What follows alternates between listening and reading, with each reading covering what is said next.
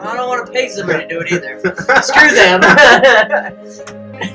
Why pay $60 to have your oil changed when I can pay $20 to get the supplies and do it myself? Right. Someone has to be screwed over. Anyways, ready? Yep.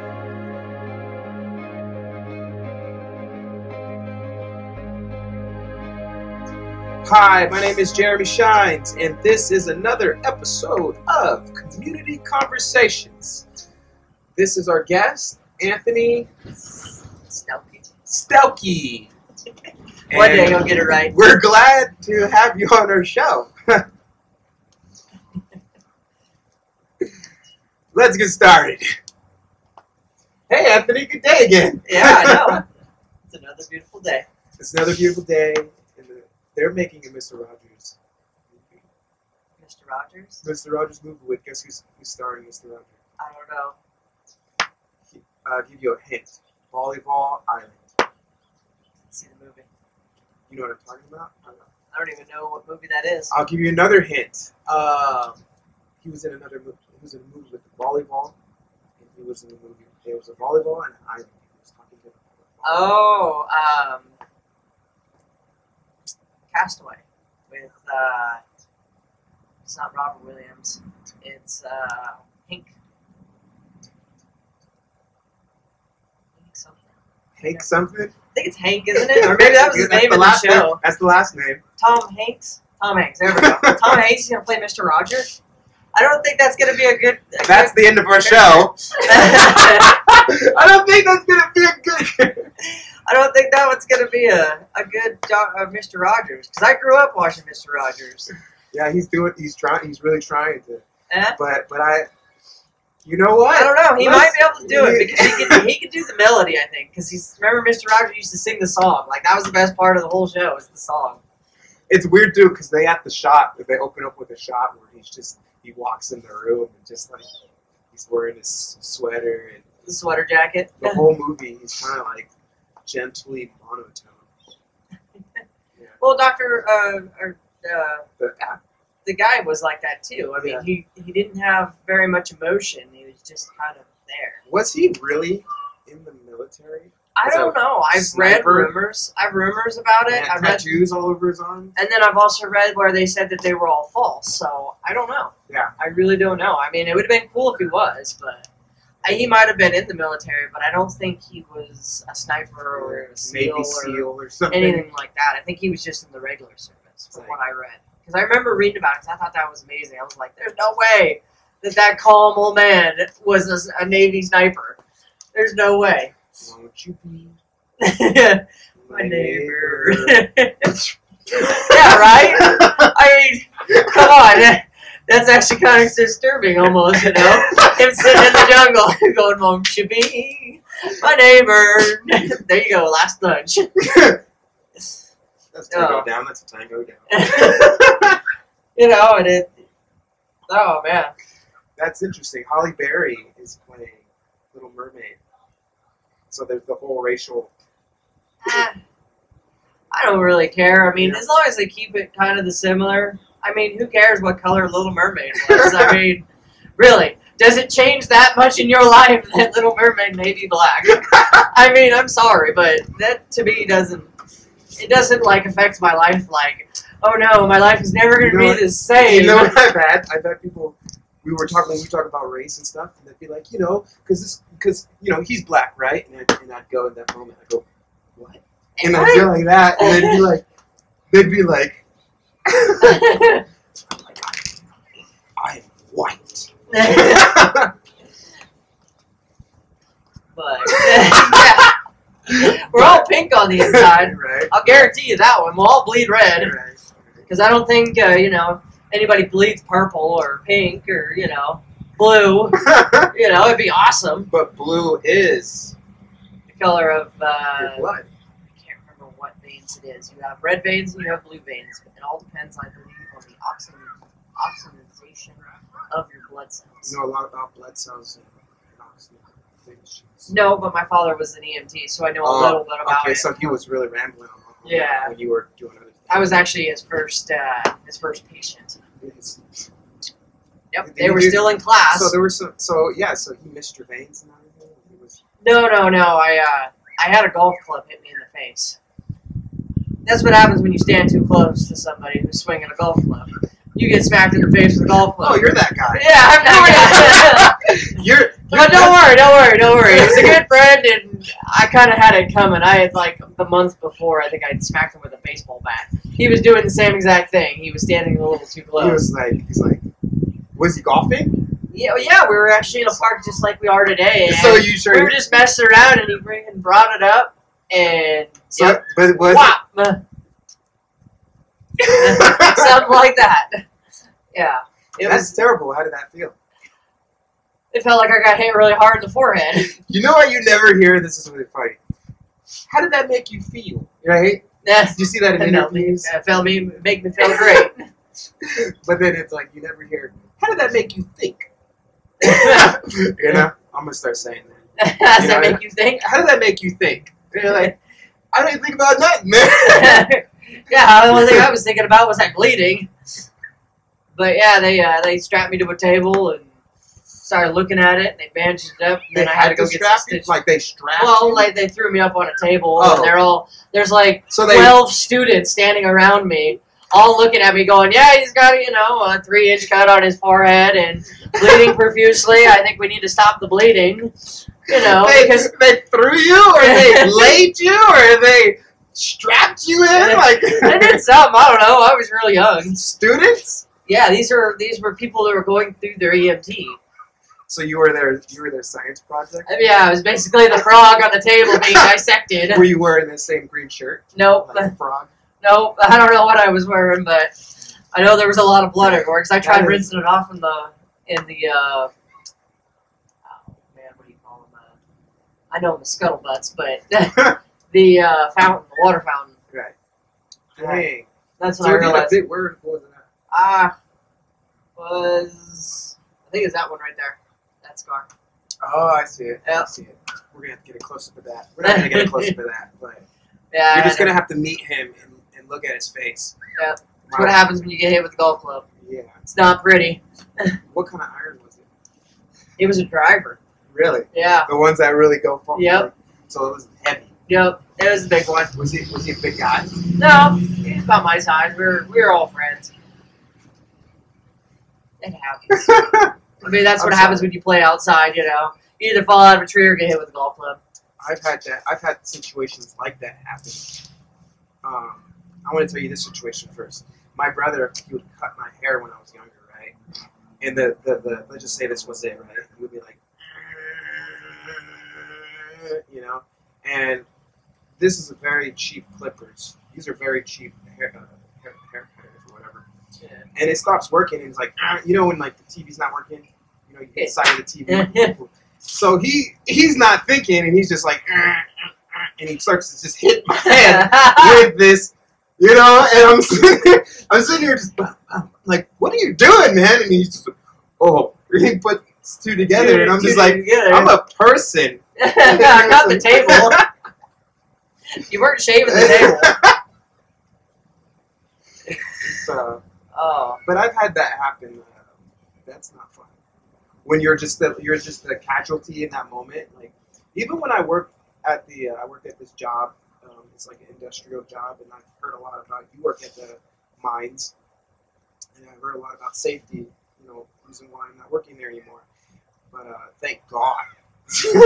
But anyways, point is, I was always standing in the places or doing the things that no one would do. That's just because I'm not.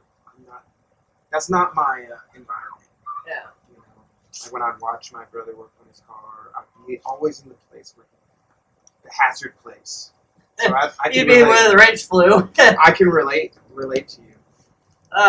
No, I never. I actually, it was only the one time it never happened. I'd never had that happen ever again.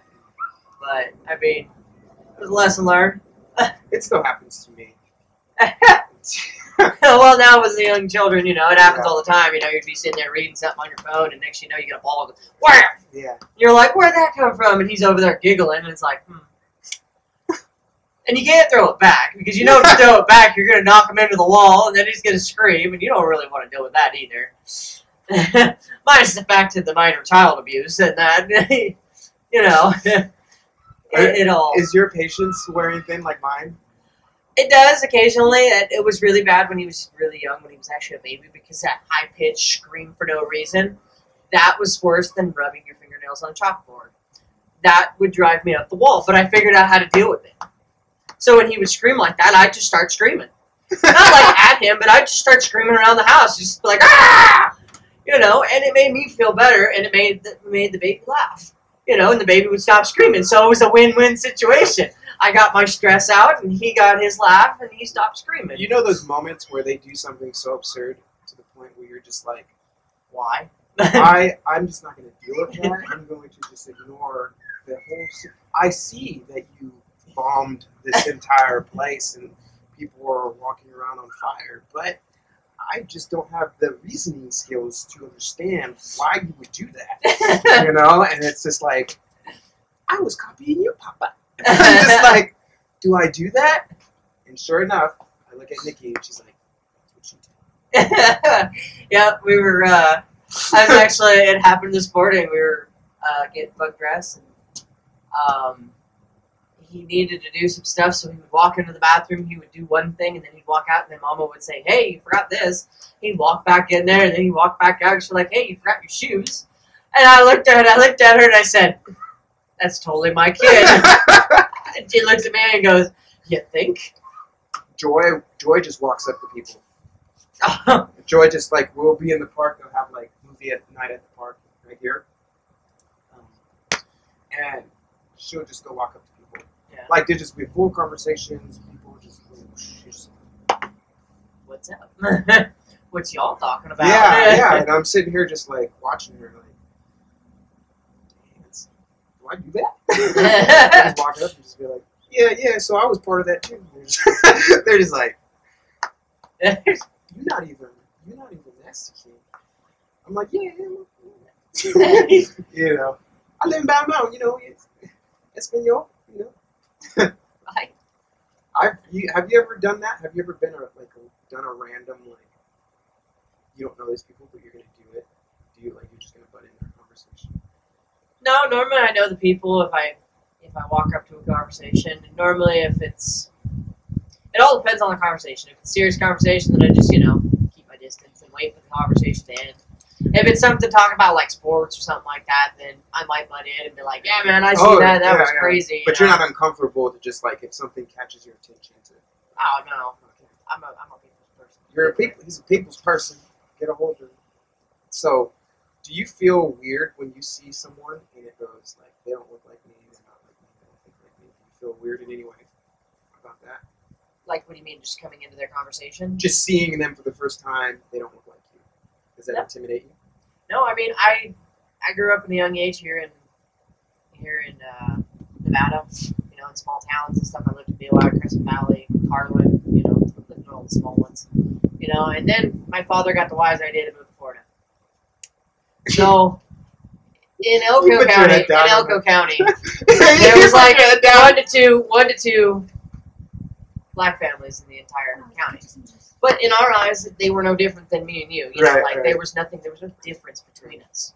You know, and then in school they teach you, you know, black people come from Africa. They came over here on slave ships and stuff, right? So, okay, so I go to Florida where... Hurry up, I gotta catch my boat. Oh, no, I gotta catch my boat soon. Yeah, no, I need to catch my stuff too, you know. But, so, I go to Florida where 90% of the students there are African American. Or black from a different country. Well, where I came from, you know, they were all African American from Africa. So, you know, I'd ask them, you know, like, what, you know, I was curious because I'd never seen so many people of the same, like, you know, everybody where I was from, they were either Mexican or white. So I asked them, you know, like, what part of Africa are you from? And these kids would look at me like I was insane. And, like, a few of them actually wanted to beat me up until they realized that you just didn't know. I didn't know that there was black people from everywhere in the world, you know? And, like, they thought it was hilarious, but I was like, you got to look at where I come from, you know? Black and white, we're no different where I was raised, you know? We didn't say, oh, well, you're a different color of skin, you know? We don't want to be around you no more.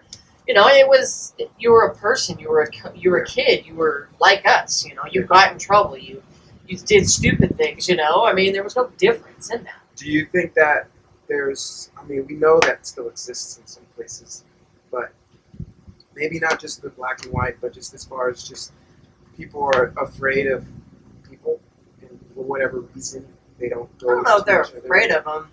I think people have a problem with accepting people who what they are or who they are. Right. You know, everybody's different, and you know that's something that you're going to have to understand and get over with. You know, no two people are going to be alike. I work with people that we would never be friends in outside of work, but in work we work hand in hand together. I mean, we are friends at work. You know, well, not really. I wouldn't say friends, but we understand each other at work.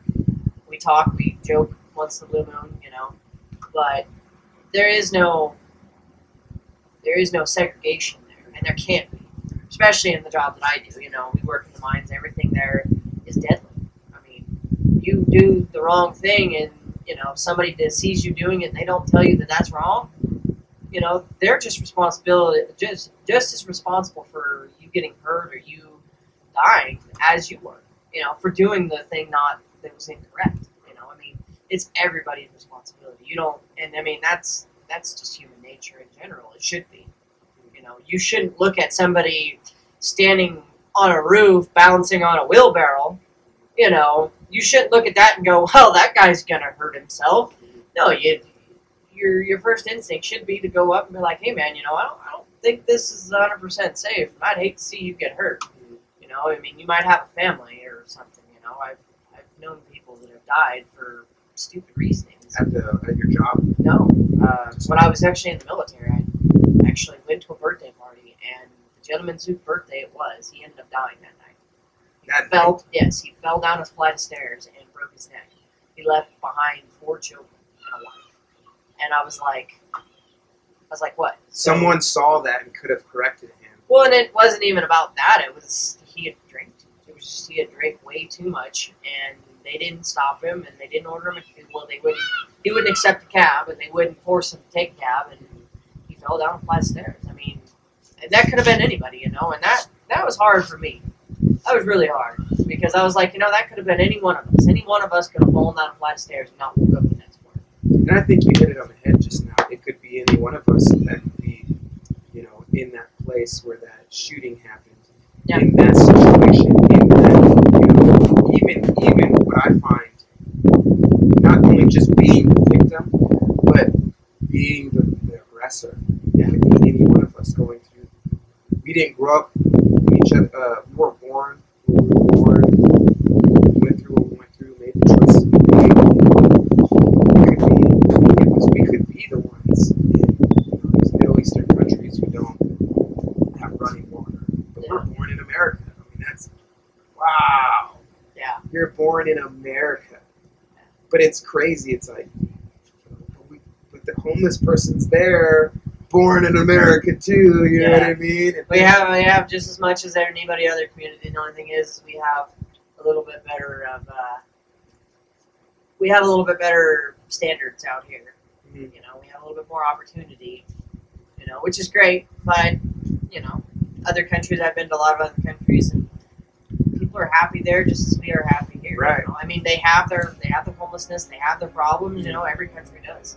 America is not any different than any other country, other than the fact that we just have a little bit different rules, and we have a little more money around here. Which isn't the greatest thing. I think money is still another issue, but that's a different show. That's a different object. We're about out of time. Is there any last words you want to give out? Shout out to your wife.